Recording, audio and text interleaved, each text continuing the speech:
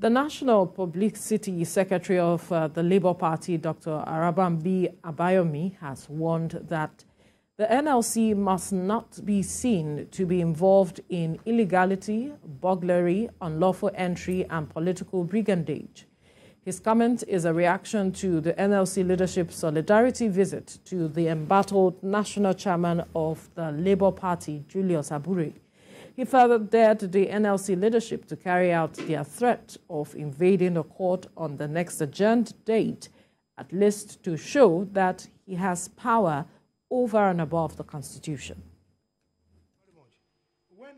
NLC does not own Labour Party. I spent 14 years in Labour Party. We do not know him there. We know those that jointly form Labour Party, with the stakeholders. They have rule and regulation in our constitution. They are to be represented by one deputy national chairman, TUC by one deputy national chairman. They don't come into election. They are only appointed. Those of us that attended convention and congresses are the Labour Party member. He is not a member of board of trustees. Nobody, I repeat, nobody in the NWC or NEC has inaugurated board of trustees.